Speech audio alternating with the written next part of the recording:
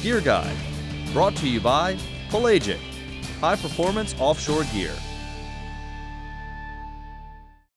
Welcome to Miami, Florida, where it's SeaVee boats. It's early December 2014, and we're getting a first look at our new 370Z.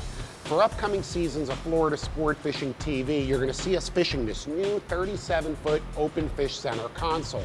What's unique about this boat is it's a step hole design. Traditionally, step holes have provided greater overall top-end speed, greater fuel efficiency. There have really been a lot of benefits to step holes.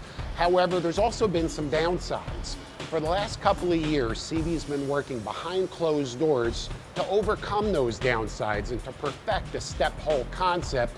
And here it is. You're getting a first-hand look at it. They've already introduced the 32Z, the 34Z, the 390Z is also out there, and now for the first time you're seeing the 370Z.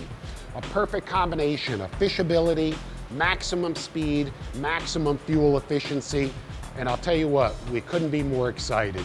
We're gonna power this boat with new Mercury triple Verados.